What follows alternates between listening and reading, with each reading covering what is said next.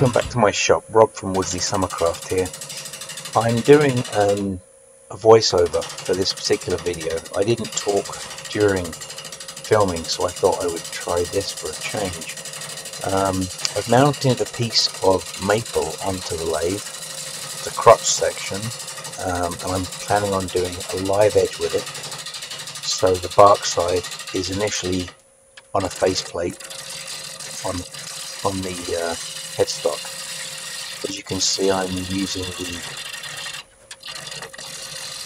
Ellsworth bowl gouge, and the flute I'm trying to flute is in the direction of the cut, and I'm trying to ride the bevel around a piece of wood while it's bouncing around, because it's not a perfect blank, it's one that I cut myself from a log. Just a bit of shear scraping, and now I'm riding the bevel to make the bottom of the bowl flat. So pull cuts with shear scraping and push cuts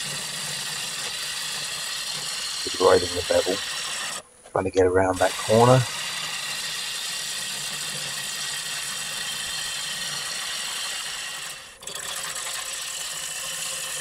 And when I get to the edge, I go in the opposite direction.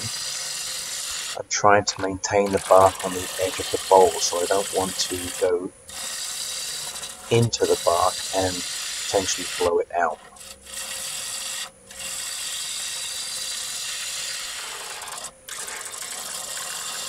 Trying to ride the bevel as best I can and have the bevel contacting the wood to support the cut.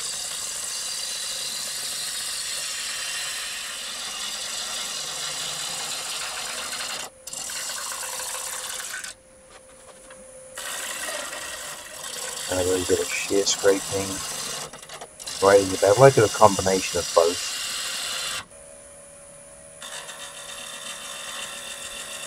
Shear scraping gets rid of a lot of those tool marks that you might get.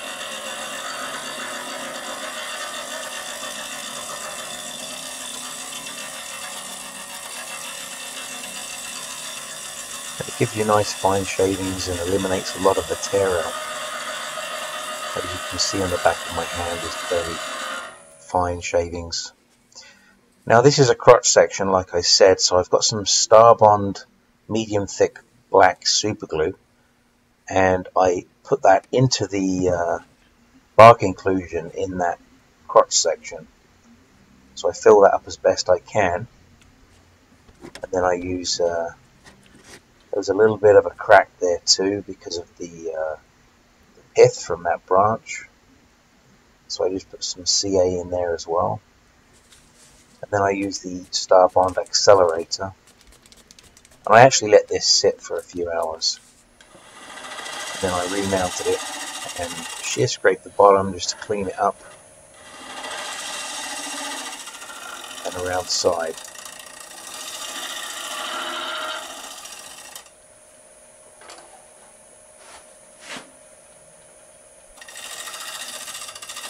Nice gentle cuts. Now I marked the mortise, and I'm using the wood parting tool just to make my initial cut.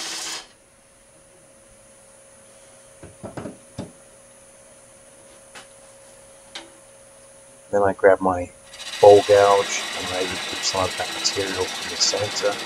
I know you can't see it very well there. That's my bowl gouge. And then I take my skew and I just create a nice flat surface and the dovetail for the jaws. So I've sanded it down to 320 now. I didn't show you that, but now I'm going to go ahead with my usual process to finish it. First of all, cleaning any dust and dirt out of the grain, because I don't want that under my finish. If you leave that on the wood and you don't clean it, then that will be under your finish. So now I go ahead with the sanding sealer, which is a shellac based sanding sealer, and I put 3 or 4 coats of that on, make sure it's fully sealed, and I allow it to dry between. And then I use Yorkshire Grit Original. So I apply that all over and then work that in, and that will bring me up to my 1000 grit equivalent. You can see the cracks where the black CA glue, the Starbond super glue, is. They also have a brown super glue and the clear. And you can see the crack in the bark. I think I end up removing the bark in the end after all said and done.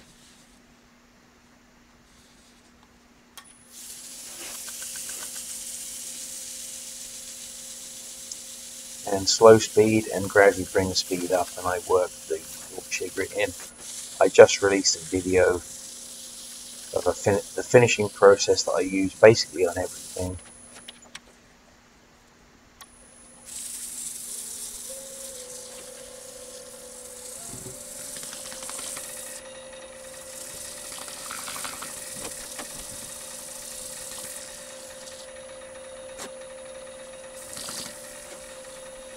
Working that in with a clean paper towel to remove all the residue.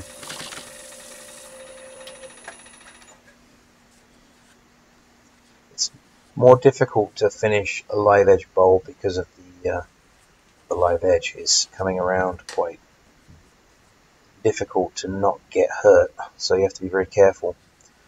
I move on to the microfine, the Yorkshire Grit microfine, and I do the same process.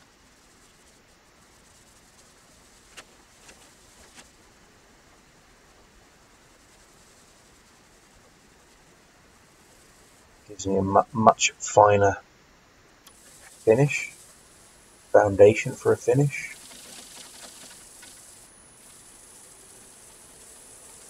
This is all eliminating a lot of the dry sanding, which is nice because you don't want that fine sawdust in the air and in the workshop for that matter. Now I move on to the finishing process with Hampshire Sheen Food and Toy Safe Gloss. This is from England, imported from Martin Saban Smith in the UK. I apply a small amount all over the entire thing.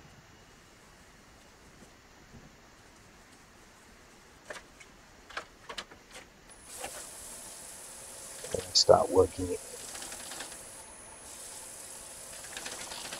Again, it's more difficult because of the live edge. Try not to get your fingers where they shouldn't be.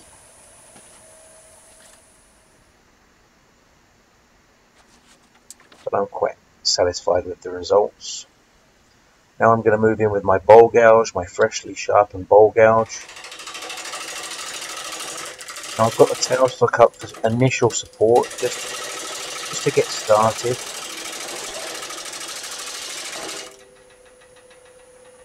Start removing that bark because I know some of that's going to fly.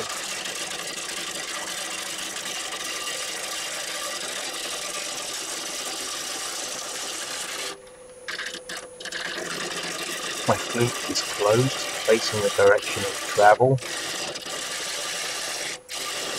Trying to cut on center. Trying to be careful of that edge. Now I've removed the tailstock. A little bit more light on the subject.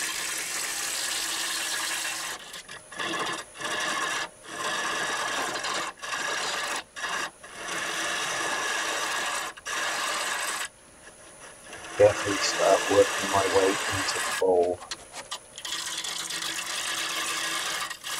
Try to ride the bevel at the edge.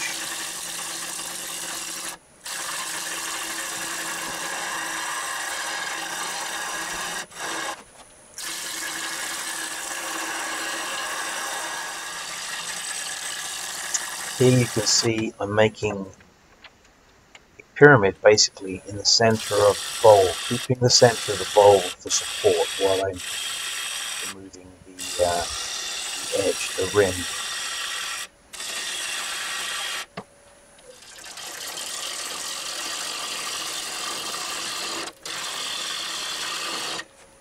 Concentrating on that rim, keep keep on checking it. It's quite difficult to see while it's spinning.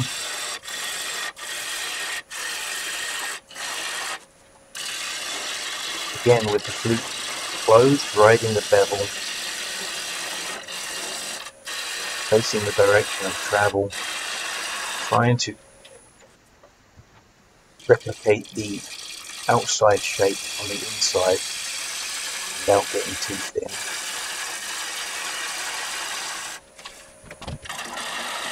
Okay, so I've got the bowl gouge here facing the other direction. I'm nibbling away at the middle. Nibbling away, removing that nice and slowly. Right now it's quite high, so I don't want to ride the bevel across that because it could throw the bowl off the lathe. Ask me how I know. Now I'm starting to work my way down, I can start riding the bevel across that nice flat surface.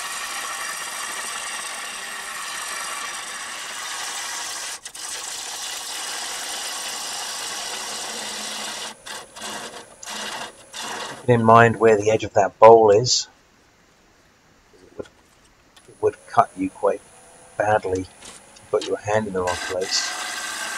Keeping my hand on the right side of the tool rest.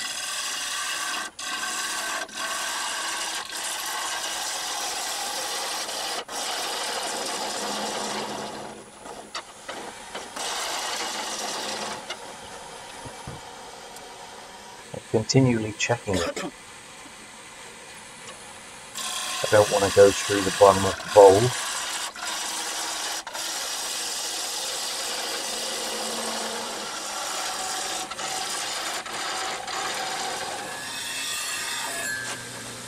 A sharp tool is very critical.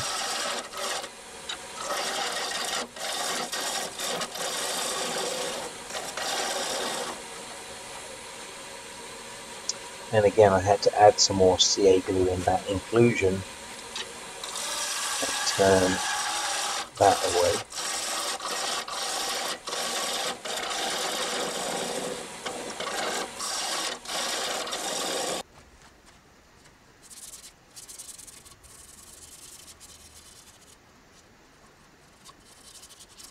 I think this is where I removed the bark and I'm just cleaning up that edge.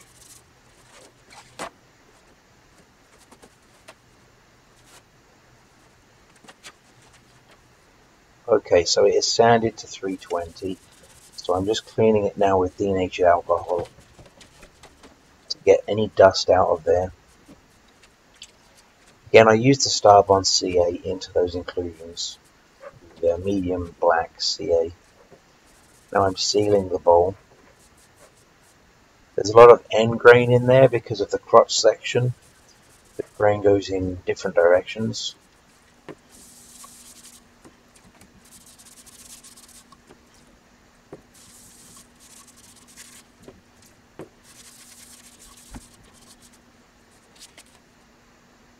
And then I can go ahead and use Yorkshire grit.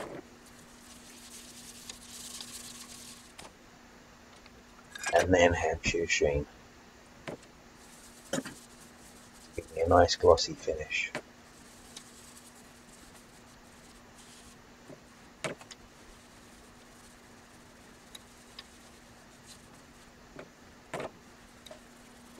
And thanks for watching. This really was just a piece to turn to pass some time.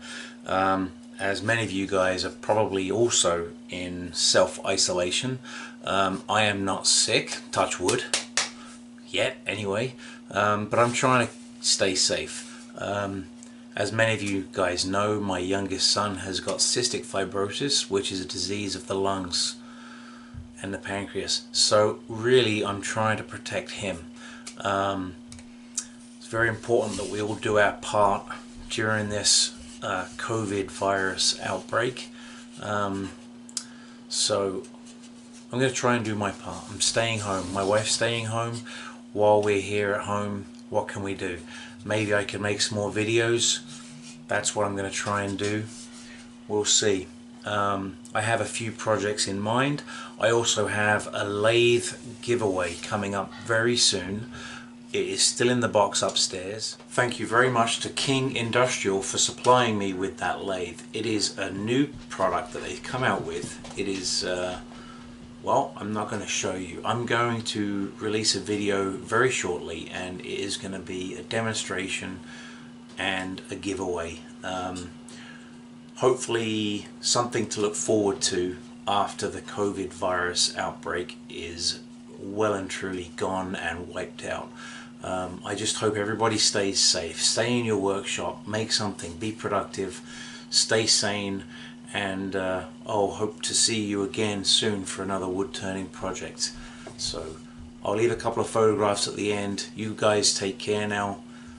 Thanks for watching. Bye now.